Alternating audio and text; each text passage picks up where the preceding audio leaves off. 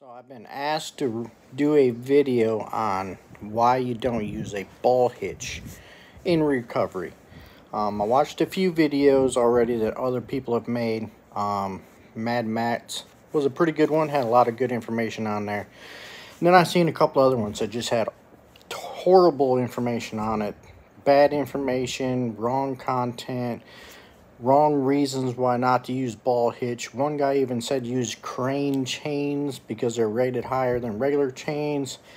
So let's just get into it and talk about a little bit of the safety, why recovery guys like myself say no ball hitches, why they fail. We'll do a little bit of math, a little bit of calculations. I'm going to show you a way to think about stuff when you're hooking up.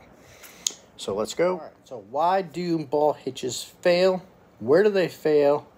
And what affects them? And just a little bit of background. Right there is my rigging certification from a crane school. And then that is ring leader certification for rigging and prep for rotator crane work. Two different places. So I'm not just a hillbilly. I actually went to school for some of this stuff.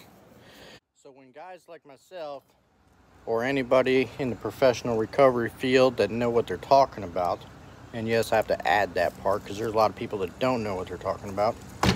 When we say do not pull on ball hitches, we're not talking about the ball. That's in a single shear. It's not a closed system. That is a failing point, but 99% of the failure is actually at this tube, not the ball hitch. And that's where I'm going to explain to you a mechanical advantage of a lever, so you can understand and you can see why it's a failing point, and you don't listen to certain people on YouTube that say failing ball hitches is a myth. I've been doing it for years and nobody else needs to die.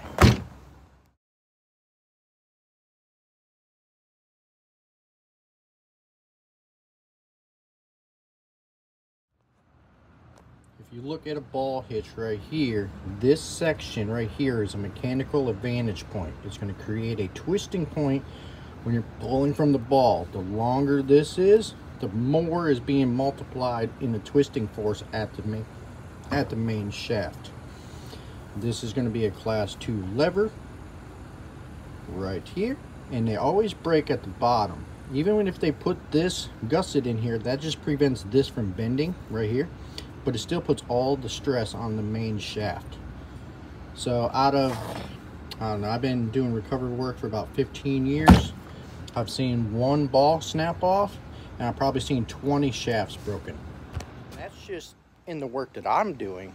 I'm sure you've seen hitches fail. I'm sure other people have seen hitches failed, and then this man died, a couple weeks ago from a failing hitch.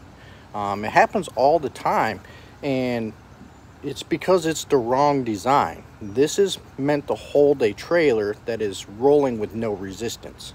That's what this is for. It's a trailer ball. This is not a recovery piece of equipment. I don't understand why people can spend $100,000 on an off-road rig and they can't buy recovery equipment. I've seen my fair share of unsafe recovery attempts. I've seen people break front drive shafts.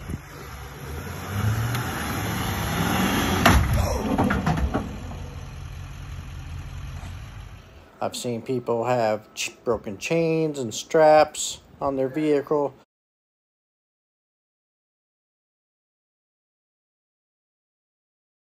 I've seen broken anchor ropes off of boats.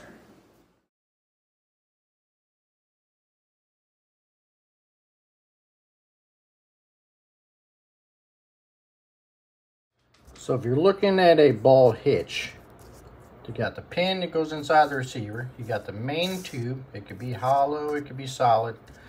Then you have the drop hitch that comes down. Then you have the ball in there.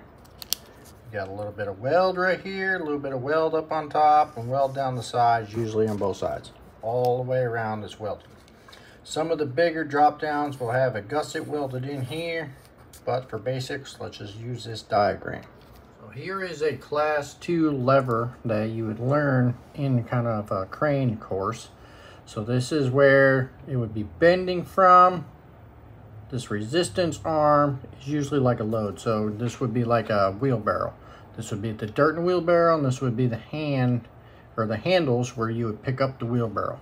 How much force do you need to pick this up to lift that weight if it's tipping from that point? Talking about hitches, we're not talking about wheelbarrows. So let me explain it. Look at this hitch setup right here, and you're pulling from down here.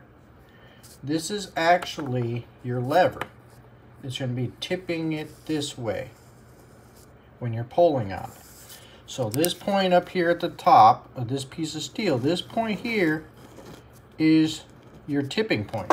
That's going to be your fulcrum. This weld right here at the bottom section, that's going to be what's holding this piece of steel back. So right here, this section is going to be considered the resistance, because that is holding your steel to this bar. And then when you put a rope around right here, so this section of lever, this will be your effort.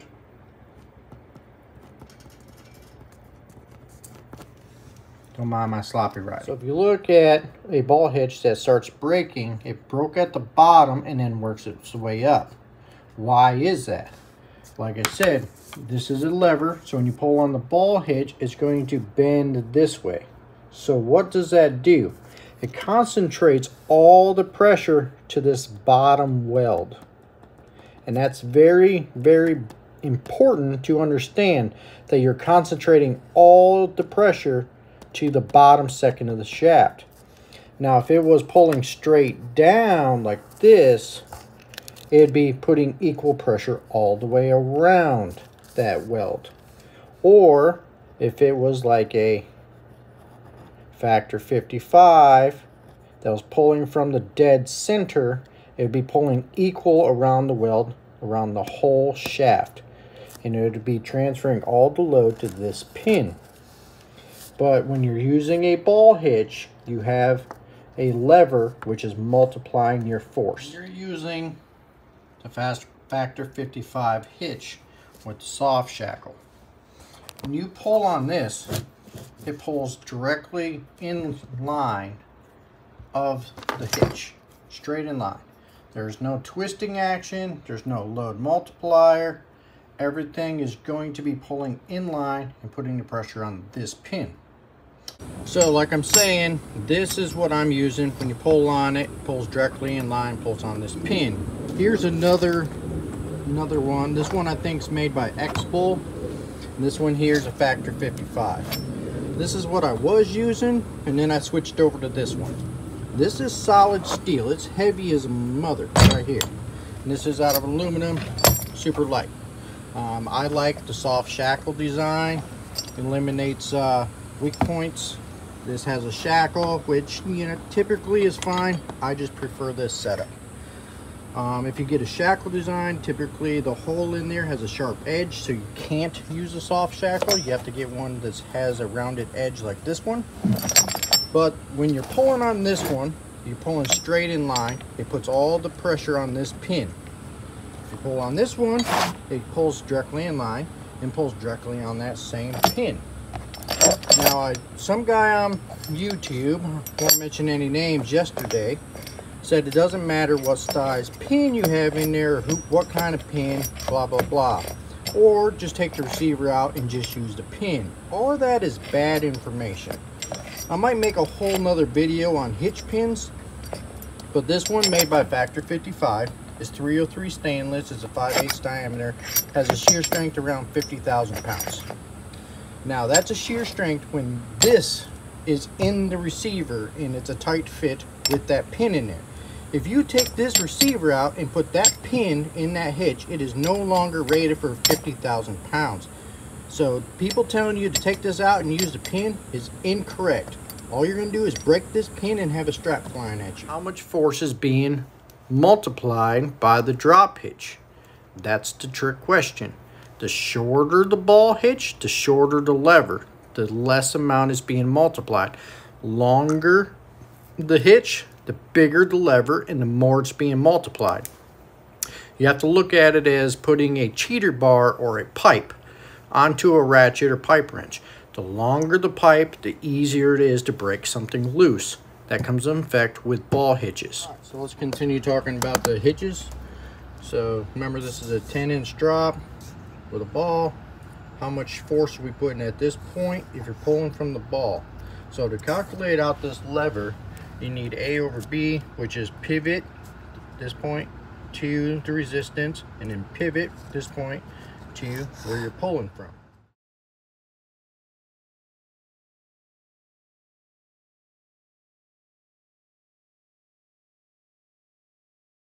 Okay, so in this, it's going to be 2 over 10 because it's a 10-inch drop. Simplify that down, it's 1 over 5. So whatever force you're putting here is being multiplied by 5 to equal the pressure here. So if you're putting 6,000 pounds of force on this ball, which is within the rating, you're putting 30,000 pounds of twisting force at this weld point. I apologize. So this information is correct, A and B, but it's supposed to be B over A. I know somebody's going to complain. So it'd be 10 over 2, 5 to 1. I mean, I knew what it meant, but thus it might confuse some of you guys. So it's a 5 to 1 lever. I am willing to bet my entire paycheck that he put more than 6,000 pounds of pressure on that ball when he was trying to yank out that 9,000 pound diesel that was stuck. But this is the reason why ball hitches are failing and why we say do not use a ball hitch, because of the lever action of the hitch design. We're not talking about the ball itself. That is in a single shear, but I've only seen one ball fail in 15 years, and I've seen about 20 hitches fail. And that's because it's being multiplied through the lever and it's breaking at the main shaft. That's typically where they're always failing. So on this design here with a gusset, okay, so now you're not putting a stress here, you're putting it here. It's still a stress point. You're still putting all the pressure right here. And it's gonna break right here. Just like, I'm gonna put a picture of where their hitch failed. It failed right here. Now maybe if this was a solid tube, or his was a solid tube, it might not have broken right there. But most of them are hollow like this, and it creates a weak point right there.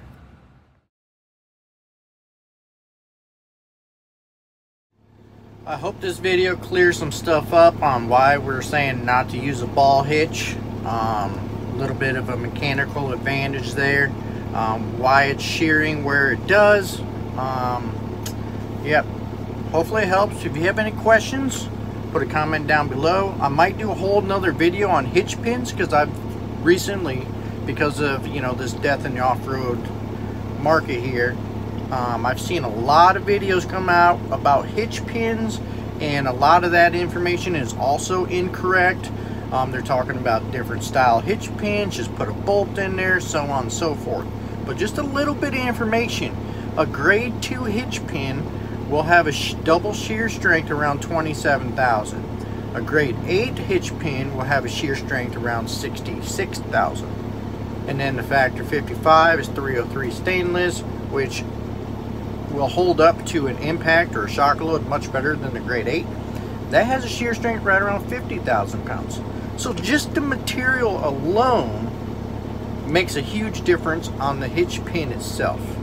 So I might do a whole nother video on hitch pins.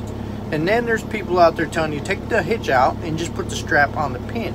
That's creating a bending area and a lever point, and will dramatically decrease the capability of that pin majorly. So there's a lot of bad information floating around, and I just want to make sure you guys are staying safe and getting the right information. And I want everybody to go home at the end of the day. We don't need no more deaths in the off-road community.